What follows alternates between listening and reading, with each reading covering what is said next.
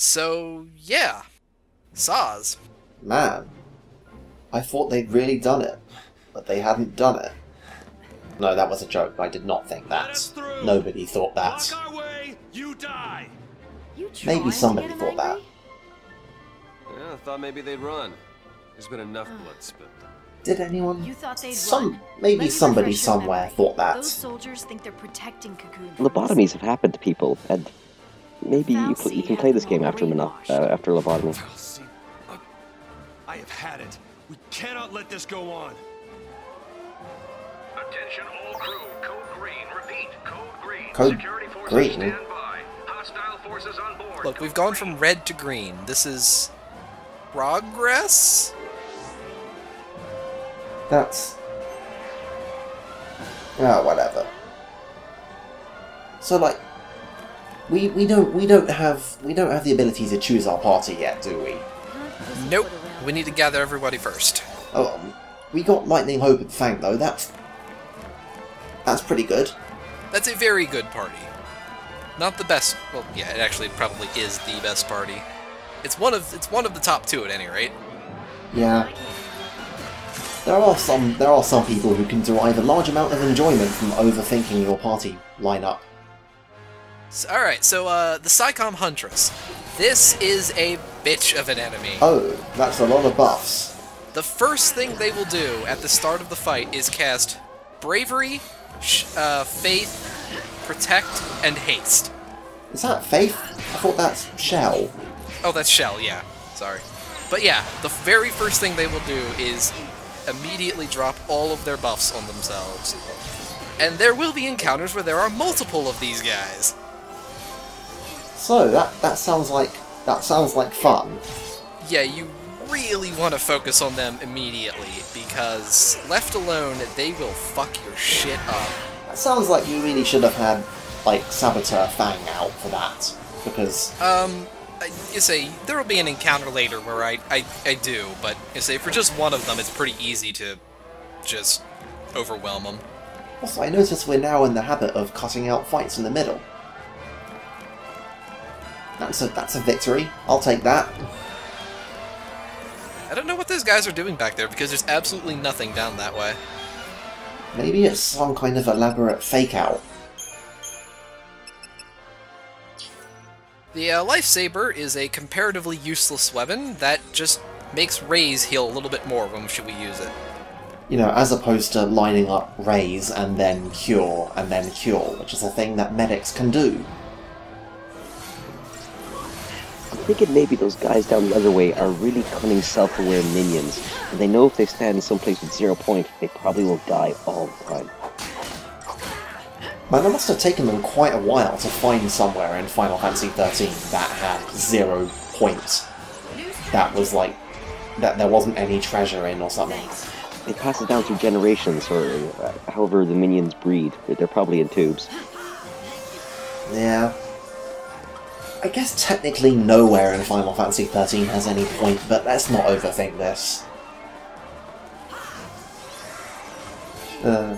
Okay, yeah, there's Fang dispelling everything. I am satisfied.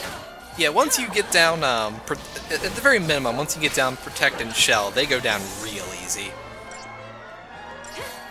Yeah, all your numbers get really high, and then all their numbers get really low. And then you can just Final Fantasy XIII at them until they die. I never actually use debuffs or buffs in any RPG I play. I'm just too lazy to think about it, so I just hit people for a long time. Yeah, in most RPGs they're pretty pointless. Like, 13 kind of distinguishes itself by making, like, you know, your basic debuffs like poison actually really viable tactics. By the end of the game, you can be rolling with like 3 saboteurs, and it can be an amazingly effective party to just win an entire battle with and never change out of the 3 saboteur party. It's like, wow. It's different. I mean, SMT has been doing it for decades now at this point, but SMT is a notably niche series, so... Yeah, people actually play Final Fantasy. No, I'm not dissing on other JRPGs. I know better than that. But I still don't think that Shinmu SMT cross Fire Emblem is ever actually going to happen. No? We haven't heard anything in like 2 years.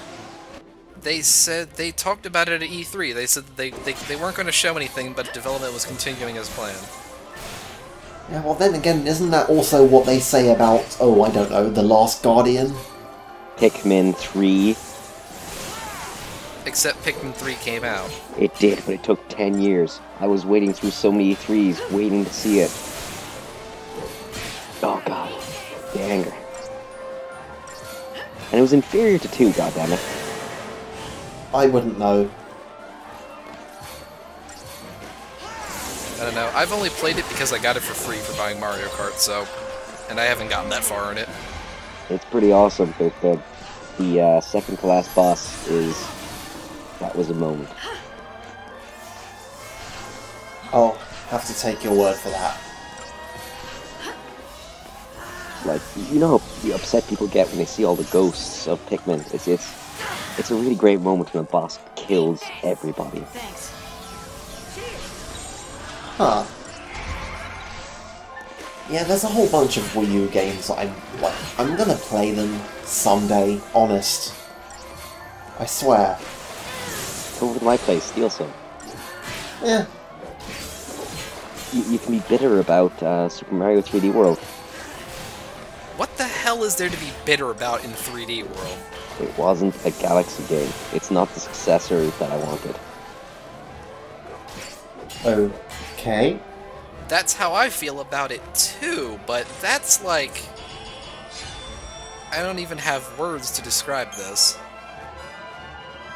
It was pretty odd. It's a pretty fun game, but it just loses so much of everything that made the Galaxy games incredible.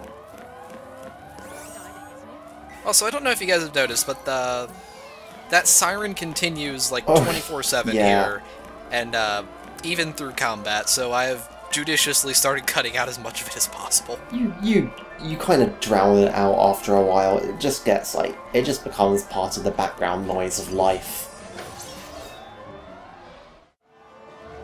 That's not that Final Fantasy X siren.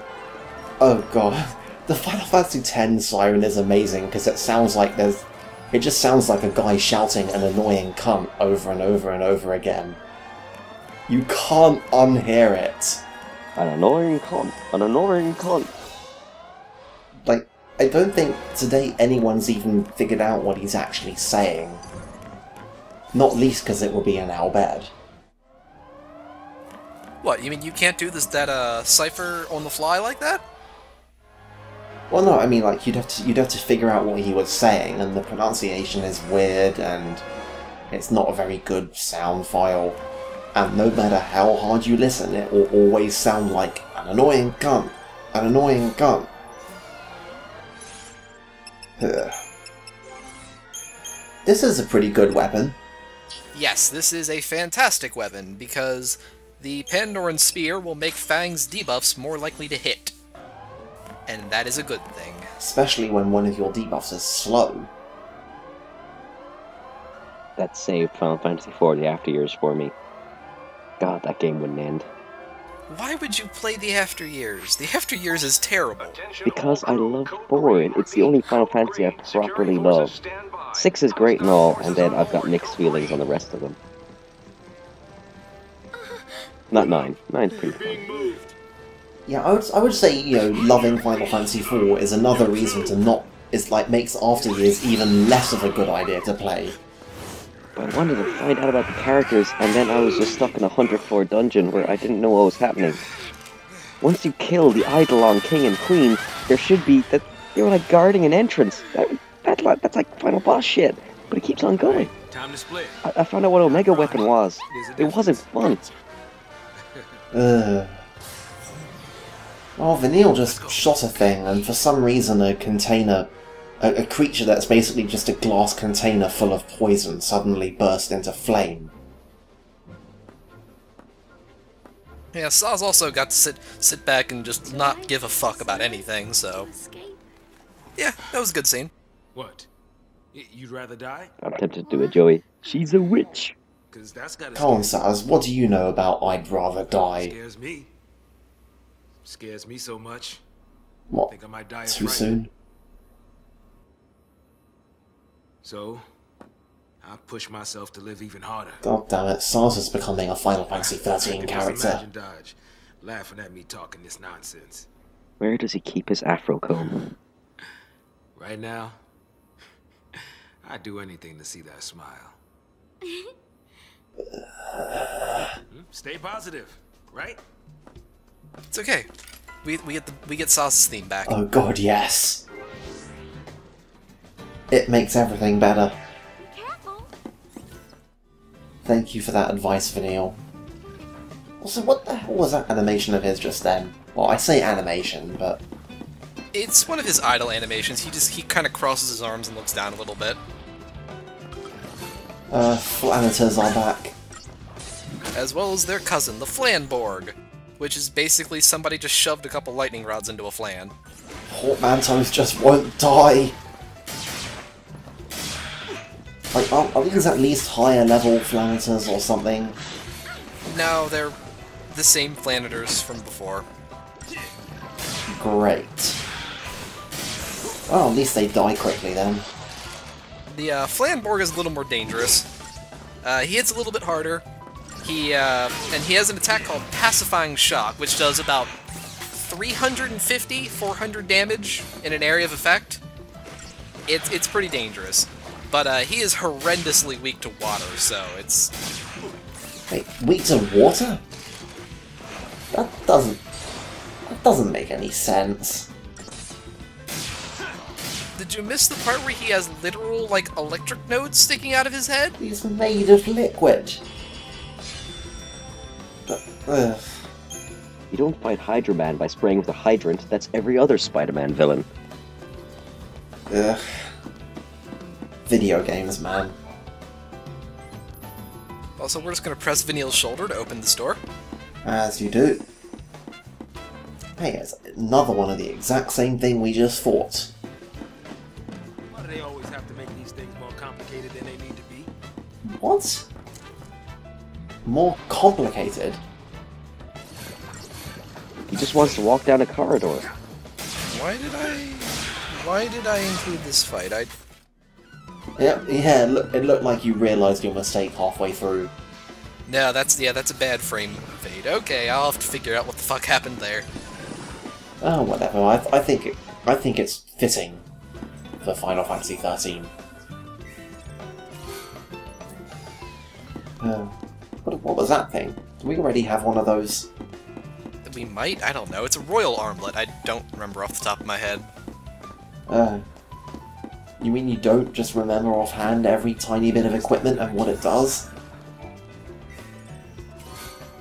I don't know. No, it doesn't sound interesting. I think it's also something. Yeah, whatever. Unless it's Futurama, I won't be able to have that level of detail. Breach. All units on alert. Code purple. These color codes don't make any sense at all, The only ones really. cleaning house could be Lucy. Could be Fang. Come on. Could be wishful thinking, Let's go get rescued. although we all know it's Fang. No, not this time. For once in my And life, Fang is just the I'm best. going to save her. Yeah, good luck with that, Vanille. Alright, now you're talking. Let's go. Aren't they at this point basically both rushing to save each other?